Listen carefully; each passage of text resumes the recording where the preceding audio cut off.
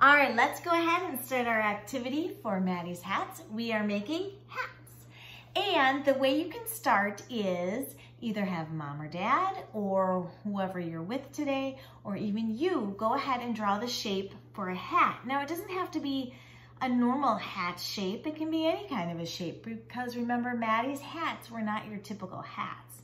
So you could make a triangle shaped hat. For instance, if I decided I wanted to do more of a triangle shaped hat, I could draw something as easy as this, a triangle with maybe even a little band for the hat.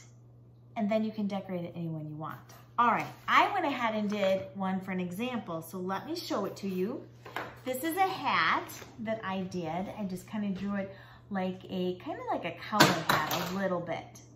And then what I did was, went to my scrap bin and I pulled out pieces of paper, and instead of cutting, I want you to go ahead and rip the paper, because this is really good for your little fingers and the muscles in your little fingers. It helps make them stronger.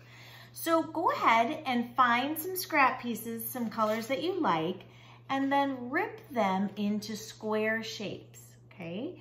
Now, if you want to challenge yourself, you can rip them into circles. So you would just take a piece of scrap paper and then just kind of try and rip it in a circle. Now, something really important to remember when you're ripping, it's not gonna look perfect like when you cut, because when you cut, that gives you a nice straight edge.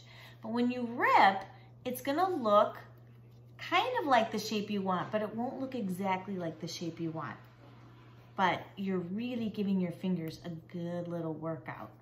All right, so here is an example of a circle if I were to rip it into a circle. And you can see it doesn't look exactly like a round circle, but it kind of does. And that's all you need to do. So on your hat, you can see I chose to do all squares, except I do have a little bit of a triangle shape down here. And I decided to make my whole bottom blue. And then for the band, I did like a pattern. What colors did I use for my pattern? Right, purple and yellow. So it goes purple, yellow, purple, yellow, purple, yellow. And then up here, I decided to do reds. Now, I left this part blank so I can show you what to do. So I did mostly squares, and I just took my little piece of paper and I ripped it into square.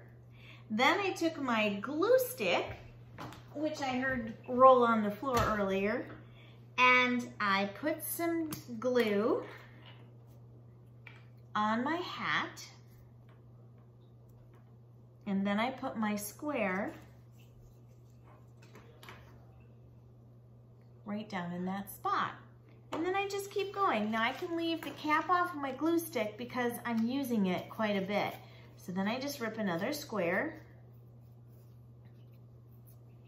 put some glue down on my paper, and fill in that white spot. Now again, you can make your hat any way you want. The main thing I want you to do is rip pieces of paper. So if you rip rectangles or you rip circles or you rip squares, it doesn't matter.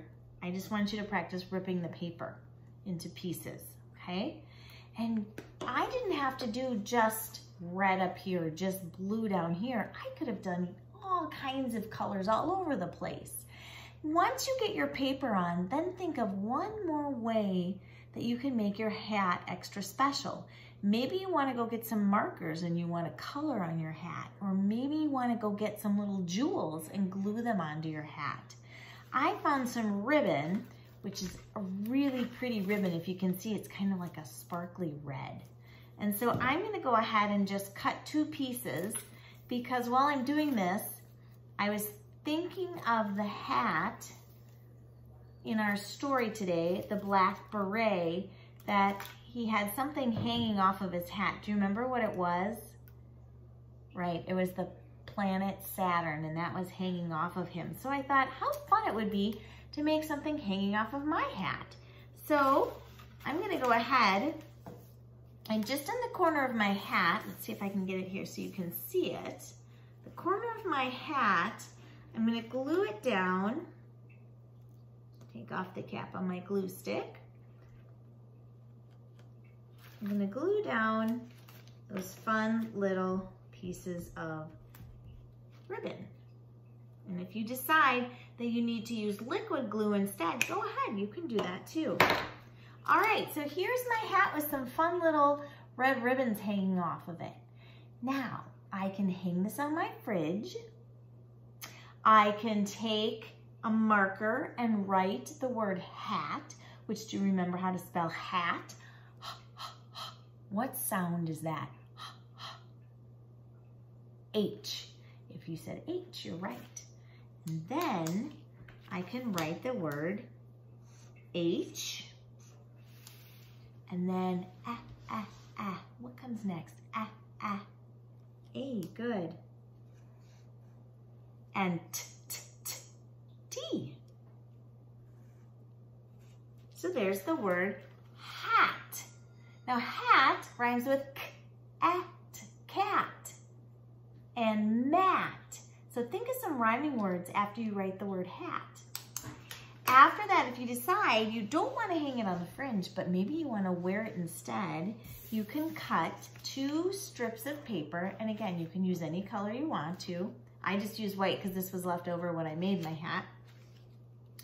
And you can go ahead and staple your little piece to your hat. And then take another piece and staple that on the other side of your hat so it looks kind of like this, because you're going to make a band that it'll wrap around your head and you'll be able to wear it. All right.